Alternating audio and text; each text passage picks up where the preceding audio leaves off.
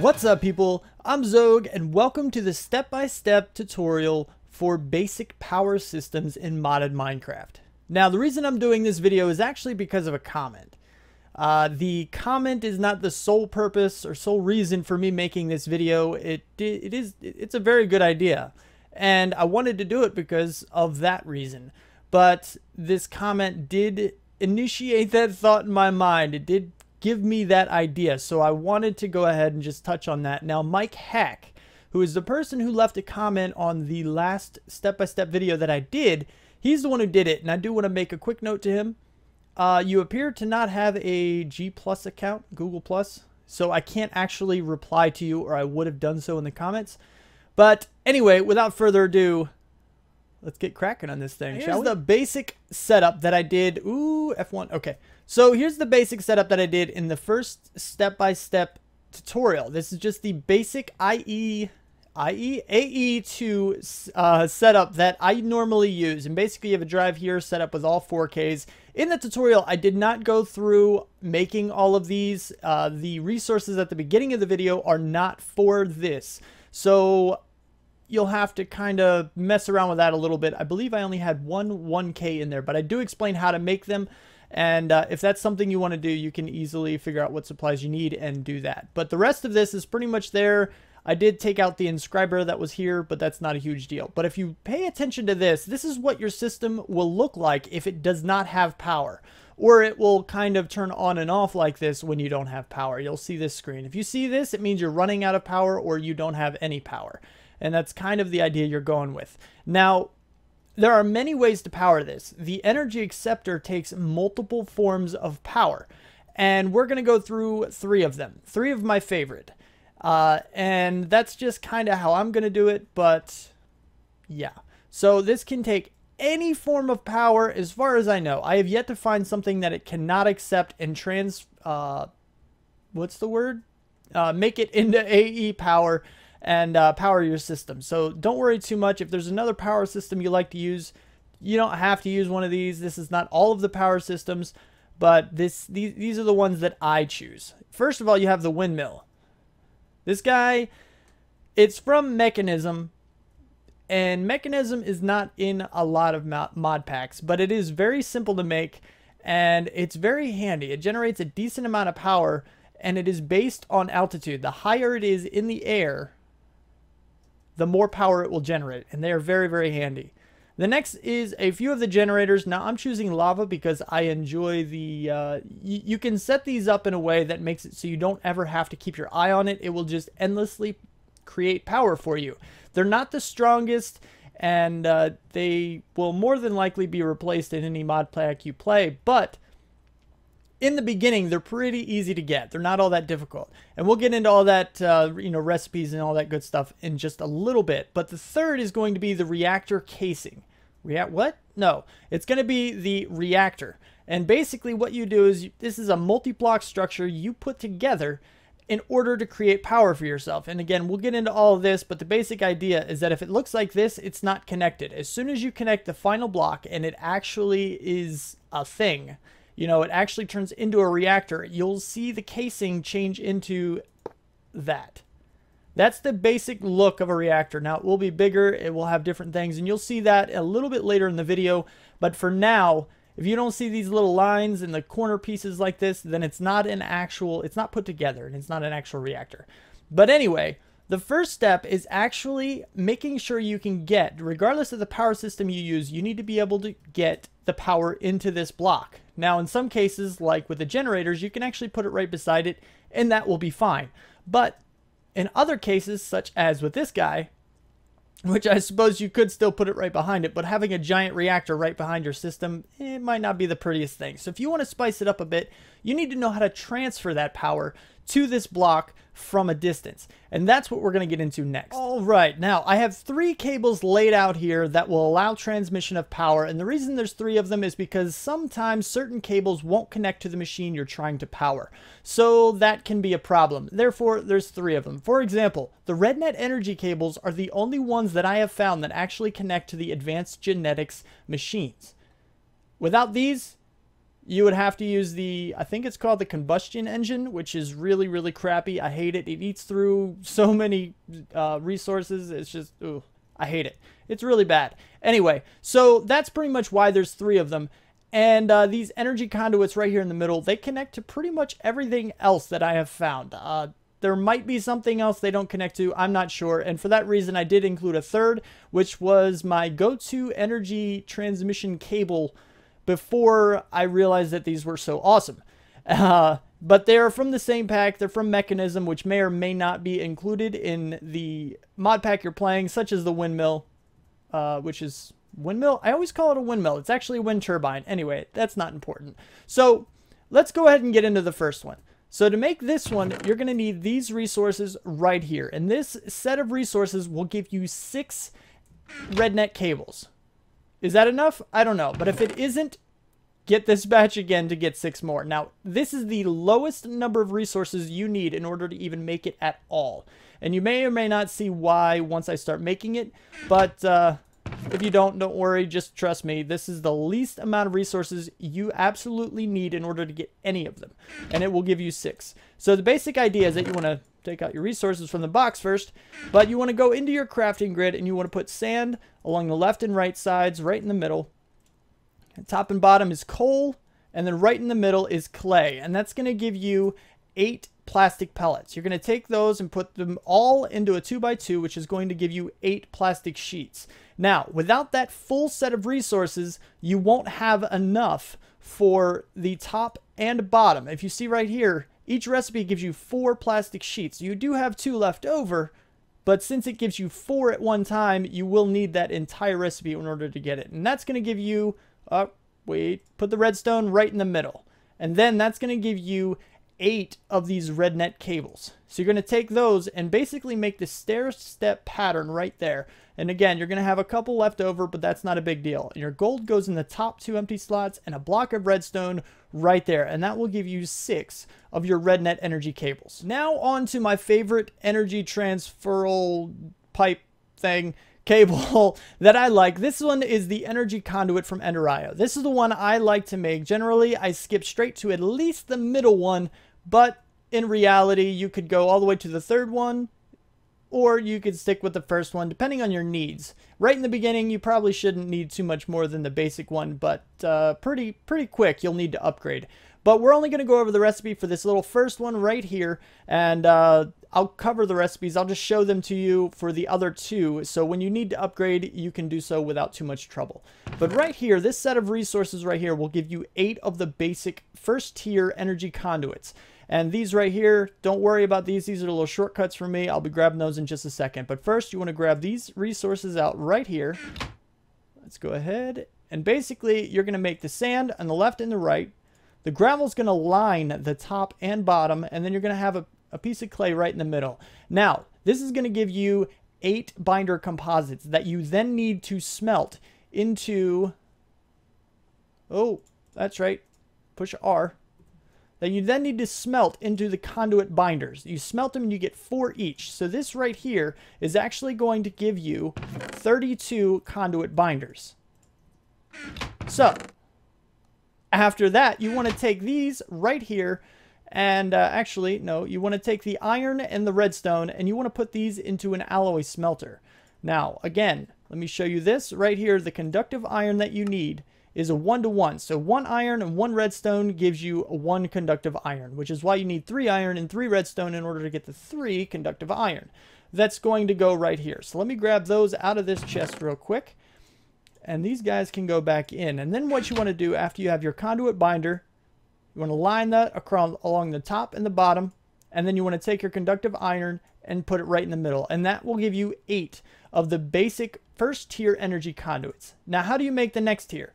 Well, you remember this recipe right here requires the conductive iron that you need to alloy smelt. You need to smelt these iron and redstone in here. Well, for the next tier, it's a similar concept. You still need the same conduit binder, but you need to instead put in the alloy smelter redstone, gold, and glowstone, which is why I skipped to it, because all of these resources are pretty easy to get. Yeah, you have to get to the nether, but really that's not too far off from the, beginning of the game. So that's not too hard to get. This is why I skip directly to the first tier.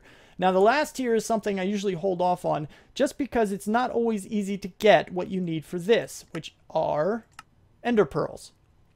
Now, and you have to make the energetic alloys anyway.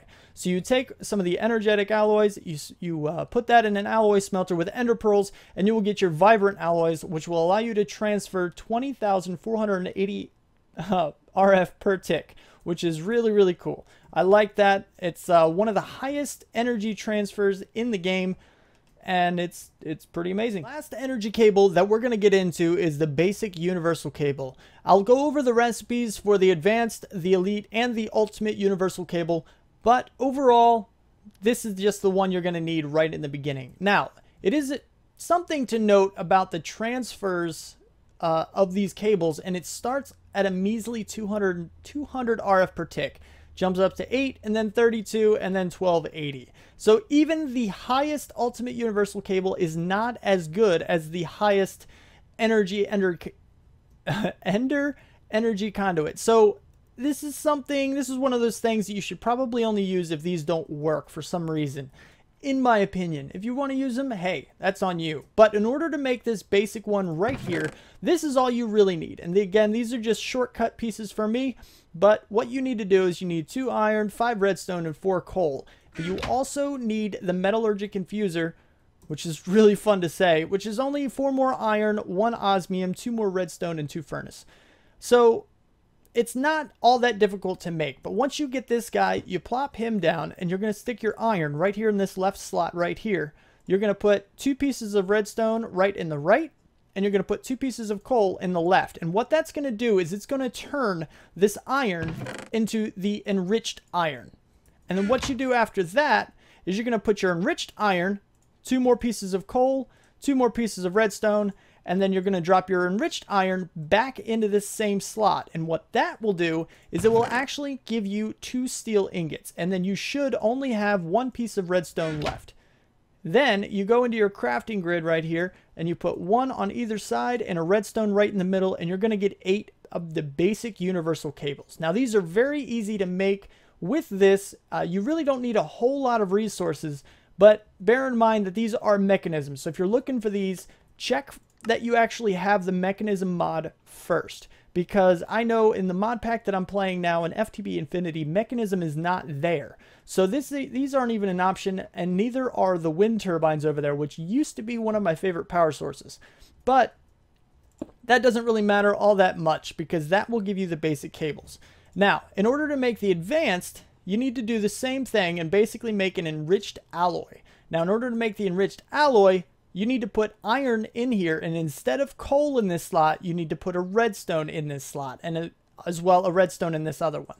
Now, it should be noted that once you already have a power system, you can hook this guy up to power, and you won't need to put redstone into this slot. You can instead just put it into this one, or coal, or obsidian, or whatever else the recipe you're looking for calls for in this slot. But this slot, you won't have to. But before you get energy, redstone can replace that energy need, and you can just drop in some redstone there, and it's not going to be a huge deal. Now, as I was mentioning right here, so you need the enriched alloy in order to get that, and you need those 8 basic universal cables. Now, this is a concept I thoroughly enjoy. I love the idea of using the old ones to get the new ones. Now, it is you get 8 of them. You're basically just upgrading them. You're not losing any. You just have to add in a single component to get 8 of the next ones. So, in order to get the elite, you need the upgraded version of the reinforced alloy, which is basically you need to put that enriched alloy, and instead of redstone here, you need to put diamond here. And it's still a 1-to-1 ratio. 1 single diamond will give you 1 of these. So that's not really all that big of a deal. But once you get this, you put that in the middle of a whole bunch of advanced universal cables, and it gives you the elite. And likewise, you need the upgraded tier again in order to get, and obviously the elite ones in order to get the ultimate. And this guy requires compressed obsidian, which is very, very difficult to get. Well, maybe not very, but it's a little bit difficult. You need a pulverizer and then the enrichment chamber and a few other things in order to get this. But we're not going to get into that. The basic idea is that you need the atomic alloy. Once you have that, you can get the highest tier universal cable. First, we're going to go over the windmill, which is my preferred method for early power generation, mainly because it requires no maintenance. Once you make it and set it up, you don't really have to worry about it. It just keeps on working and giving you power, which is something I absolutely love. But in some of the mod packs, as I've mentioned, this isn't present. So if it is, then you're lucked out because it's really not difficult to make. But if it isn't, you're going to have to find an alternative. But basically what you need is a whole bunch of enriched alloy, which I've already mentioned is iron here in the metallurgic infuser, redstone on the left and redstone on the right, unless you have some other kind of power source already connected to your metallurgic infuser.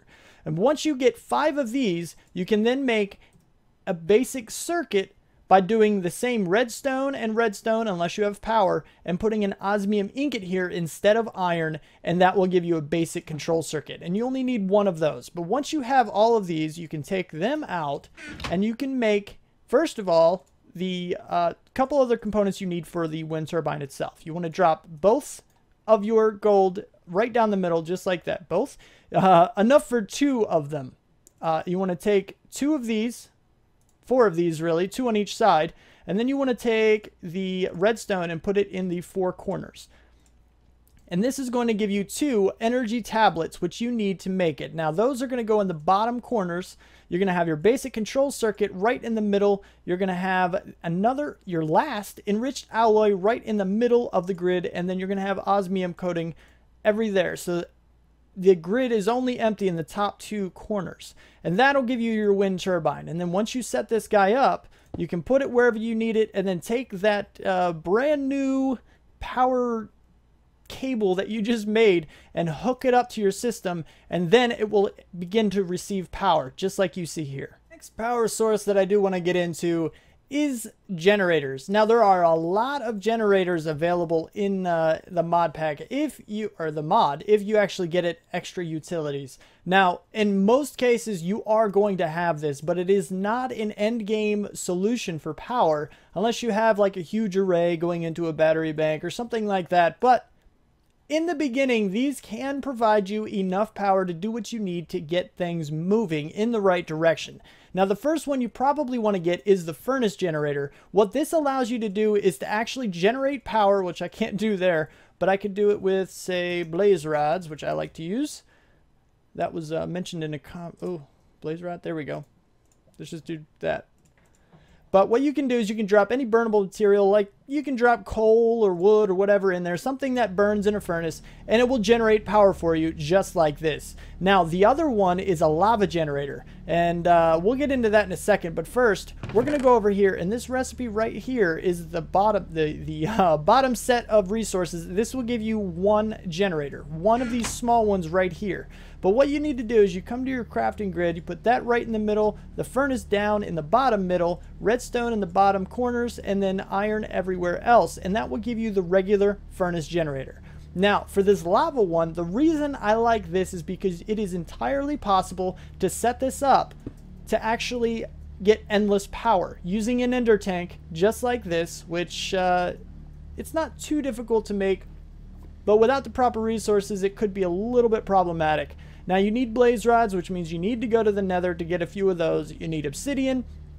You need a cauldron, which is really easy to make. You need an ender pearl. So it's not cheap, but it's really not expensive either. And you're going to need 2 of those.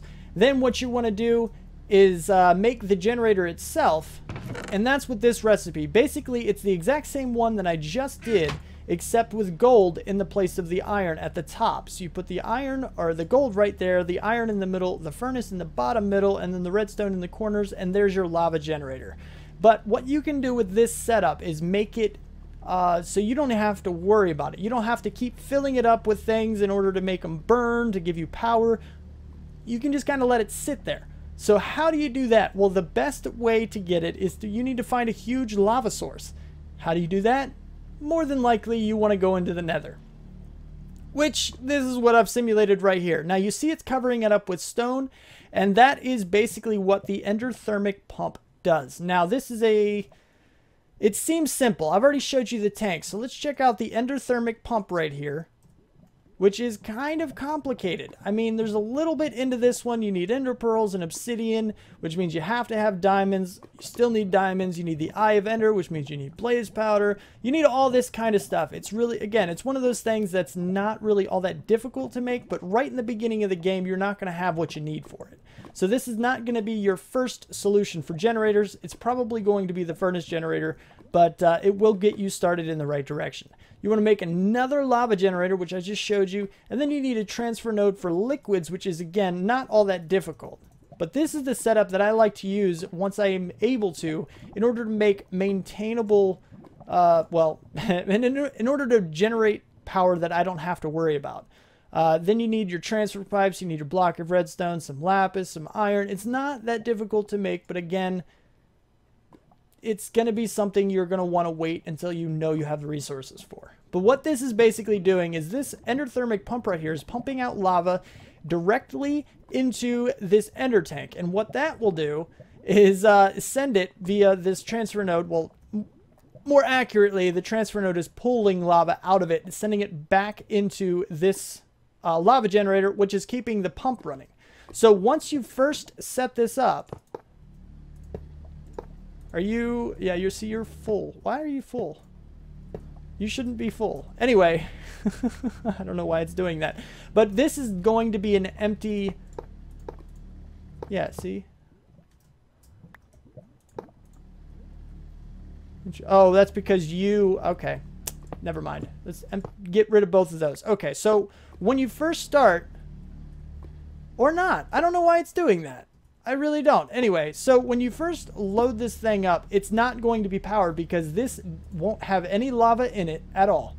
This will have no lava to power this to get lava out and put it into the tank, which means there's no lava in here to send in a generator, and it needs a kickstart, basically. So what you need to do is after you set this up, you need to take a lava bucket and you need to just right click on this guy in order to fill him up a little bit in order to kickstart the whole system. And after that, you don't have to worry about it. It'll just generate power. And then your ender tank over here, anytime you set up a lava generator, you can just put an ender tank right on top and you won't have to worry about it. You can just pull off your energy however it is you want to do so and move it wherever you want, such as into your ME system. Now, there's something else you should know, that it may not power your system for that long. And I just broke some glass. What I mean by that is once your system gets large enough, now this system right here shouldn't have any problems at all, really. This should stay up without any question, as you see here. But once you start adding things onto your system, it won't have enough power to transfer into AE and therefore power your system. So you'll see your system kind of black out. So you'll see it up right here. You'll see all your items, and then it will stop. And it will turn off after that energy cell is actually completely depleted. And once that happens, it'll go dark, and you'll just see your system kind of glitch in and out over time as that happens. That's how you know your system is more weak and you need to upgrade this. But how do you do it? Well, Extra Utilities has added in some better things as well for this. As you see here, let's see. Here's the regular furnace and the regular lava. Well, there are other versions of this. This is the ×8 power multiplier version. So what do you need for this? You need 8 of them. So once you can make 8, you're pretty much good to go, and you can make the next step. But there's one other thing you need, which is not easy to get. First of all, you need the QED, which is another thing I'm not going to get into in this step-by-step tutorial, but this is one of those things you can keep your eye on. As soon as you are able, you can get the QED. You have the gold, not too difficult. This guy requires a lot of redstone. You need a bunch of blocks of redstone for this, more blocks and some gold. And then you have this guy, which needs more gold and more redstone. And again, these guys, you just need to, it's a little bit of a rabbit hole for that. But once you can get one of these, you can then get the 8 times multiplied version of the lava generator. And likewise, you also have this guy right here who also needs that transfer node of energy and 8 of the lower versions of the furnace generator. So once you have those, you can actually upgrade these and they will send 8 times the power but take 8 times the resources. Basically, it is 8 of these generators in one block. Now, you can also go even further once you get further along and get a 64 times generator for lava and furnace, much like you would expect, but this one requires the hyper energy and 8 of those, which means you literally have to make, you want 64 times the power, you have to make 64 of the generator, which is kind of crazy, but it's 64 of them in one block, which is kind of crazy, but it is what it is. You also need a bedrockium ingot, which is way later in the game, and that's not something you're going to be able to get anytime soon, but if it's something you fancy and you really want the stronger versions, then this could be the way to go for you. And there you go. My lava is completely gone. Now onto the biggest power source I'm going to craft today. And that is these guys. Let me put these away so you don't even come close to getting confused. But basically this right here will allow you to craft the most basic of reactors, big reactors. This is the smallest version possible. So you want to take all of your supplies, and the basic idea of what you want to make is, let's just go ahead and let's type in reactor. So that way we're all prepped and ready. So we can go right here and we can make the reactor controller. Oh, that's right. I have to push R. All right. So the reactor controller right here is what you see here. So we need to make a bunch of these. Let's not make them all because we do need a few of the other ones. Let's make that many. And then we're going to go ahead and take these back. Let's see if this is accurate as far as how many we need. But basically, you're just going to make these as you need them. But we want to go in and do the reactor controller. So we're going to make this guy. And that was the recipe you just saw. I might have went too quick. So there it is.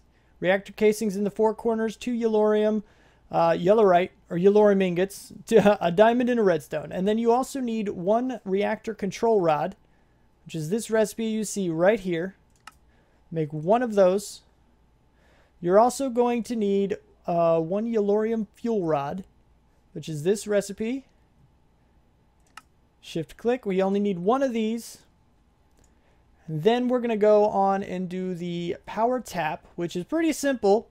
And it's that recipe right there. These are more casings. Take these guys out. 1 of those. And then you need 2 reactor access ports. And that's this recipe right here. I need 1 more chest and 1 more piston. So add 1 of each of those to your the list. Piston. There we go. All right, so then we can go back and we can do the reactor stuff 1 more time and get 1 more access port. Just like this. And the rest, we just need to make the rest out of reactor casings. Just like this. I already have 64 of them, but basically there's 8 more. The basic idea is that you need 21 of these, I believe is the number that you need. Let's make sure I'm right, but we'll keep those as backup just in case. So then you want to take all of these down into the bottom. Of course, all right, anyway, so here's your 2, here's pretty much everything you need right here. So this, the way you set this up is the basic idea is that you want to take your reactor casing and you want to have a 3x3 bottom. Basically the size of a crafting grid right on the bottom. Build 2 up on the corners. And then you want to go across and link all the sides together, but leave the middle open. Then you go right in the middle and you want to put 1 of your, the only yellorium fuel rod that you have, and then put your reactor control rod right on top of that. And then each of the sides is going to have something. So in this side, we're actually going to have the power tap on this side since it's closest to what we want to power. So we're going to have the power tap on this side. We're going to go to the direct opposite side, have the reactor controller, and then on the left and right, we're going to have 2 of these. Now, when I place this, you're going to see this change into an actual reactor. Now, be aware that 1 of these needs to be put to outlet mode. And then on the other side, the one that is still inlet mode, you want to put the rest of your yellorium, which I thought I had a few of these already, but basically you can pump these in however you want. Most things work. Transfer pipes seem to glitch out after a while. These guys right here, the item transfer nodes, I don't know. I don't know if it's been fixed or whatnot, but the transfer pipes and transfer nodes, they seem to be a little bit glitchy. What I enjoy using is the translocation, I can't spell it. Translocate, here we go. These guys, item translocators. These guys right here are not too difficult to make. They're pretty easy. You do get 2 out of it, which makes sense because you need 2 in order to, you know, for it to function. But it's really not all that complicated to make these, and they work wonders for this. I love these item translocators. They are amazing, but you can use that, stick 1 on a chest and 1 on this guy, and that'll work just fine. And then this guy right here will actually fill up. And then if we go over to the other side, you see how it's red? That means it's an active reactor. Well, it's not activated. It's a deactivated reactor. It's offline at the moment, but you can come here and click activate. And it will start to heat up, and you will start to generate RF. Now, pay attention to the amount. It's only 264 RF per tick, somewhere around there. So you know that your basic, transfer pipes, the ones that we went over earlier that transmitted 640 RF per tick or 200 RF per tick, those are going to be plenty for this. But will it power what you need it to power? I think I somehow got rid of my conduits. I'm not sure how that happened exactly. But let's just grab a bunch of these. Let's hook this guy up. Just like this. See, now it's green because it's connected to something. And you can lead this directly into here. And this should be receiving power without any problem. Now again, this thing is not generating a whole lot of power. But these guys can be made really, really big. And if you haven't seen my mod saw series, go check out the last few episodes. I have the biggest one you can possibly make in that thing. It is absolutely huge. And it's pretty amazing. It is pretty amazing. But you see right here, all of it is going out, which means my theory is that this guy may not be enough to sustain it for long. As soon as you add too much else to this, it's going to stop functioning. It's going to start glitching in and out like I was telling you before. So this smallest one is good for very, very small things. It may not be what you're looking for in the beginning, but once these things get big, you can actually power everything you have in your world off of one of these, and it's amazing. And then you can even increase the power output by doing turbines, which I may end up doing a step-by-step later on, the whole turbine system. If that's something you guys want to see, then do let me know, because that would be pretty cool, I think. But it won't be for a little while, just because I am going to have to research and figure out exactly how all of those things work.